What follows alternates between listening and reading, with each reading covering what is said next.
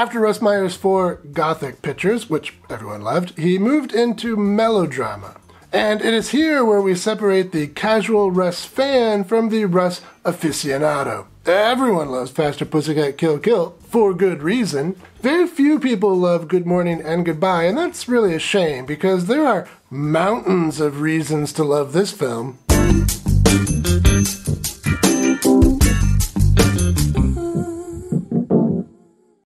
Welcome to Exploitation Reviews, and me, Rob, and today I'm taking a look at the last Russ Meyer film written by arguably the best writer he ever worked with, Jack Moran. The guy that wrote Faster Pussycat Kill Kill. Yeah, he's awesome. The story this time centers around Bert, played by Meyer regular Stewart Lancaster, and he and his wife Angel, played by Alaina Capri, are having marital problems. You see, Bert no longer has any, lead in his pencil, and Angel is desperate to get some writing done. Is that euphemistic enough for YouTube? I don't know. We'll find out. And Alaina Capri, man, she might be the most beautiful woman to ever appear in a Russ Meyer film, and brother, that's saying a lot. So here, like in many Meyer films, failure to keep the woman satisfied is what disrupts the natural ordering of the world. Since Bert can't perform, Angel steps out with the hunky Stone. Stone is not a one-woman kind of guy, and he's not married at all, so he's more than free to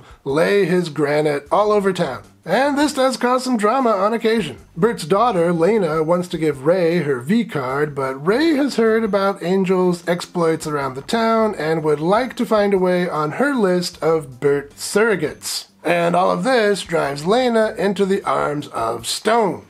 Man, this is like a soap opera. And all of this could be fixed if just Bert could find a way to fix himself. Well, Haji is here, and she plays a forest witch, and she might be able to help with that problem. So yeah, as you can see, this movie is pure Meyer. Let's talk some highlights. The dialogue, wow. In my review of Faster Pussycat Kill Kill, I said that the star there was not the women, but the writing, and that is certainly true here as well. Lead you to it, spread it all out, ready and waiting. And suddenly you got no appetite. Well, I don't enjoy a picnic the cockroaches have beaten me to. Sadly, this is the last script that Jack Moran did for Russ. That's really too bad. But if you like Tura Satana in Faster Pussycat, you'll probably like Alaina Capri here in Good Morning and Goodbye. Where Tura was bombastic, Alaina is acerbic. You're the worst in town. Thank God I know somebody in the country. Oh man, she is the prettiest of pretty hate machines. So, as you can probably see, none of the conversations here are realistic. People don't talk this way, which is kind of unfortunate, actually. And normally, this would be a sign of bad writing. Good writing should be invisible. It shouldn't sound like writing. That's not the case here, but it still works because it has such a cool style. Movies like this are style over realism. They're quips over plot. They're fun over good taste. And I just love it. You can listen to this movie like you're listening to a podcast. You don't even need the images on the screen to have a good time. The images on the screen will help you have a much better time. I'm not trying to say they won't, but still. And of course, none of this great dialogue would work without good line delivery, and yeah, we get plenty of that here. In fact, just in general, I find the performances that Russ got out of his actors kind of impressive. I mean, these are amateurs. Some of them have no experience at all, or very little experience, and he manages consistently to get good performances out of them. I mean, this is really apparent if you watch some of the other movies that some of the actors in Russ films show up in. Yeah, you can see that Russ really knew what he was doing. In fact, this movie has what might be my favorite performance from Stewart Lancaster. And Alaina Capri, she is wow. She only did 2 films, both with Russ, and then she retired from showbiz to be a school teacher.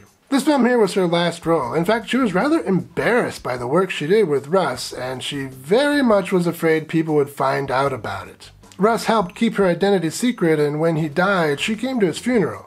Anyway, back to the movie. I'm not a car guy, but the cars here look really good. Jack Moran must have been a car guy. I mean, cars play a pretty big role in Faster Pussycat as well. And here, the characters even refer to each other in car language. Do you want to cut in, or do you just need a tighter girdle?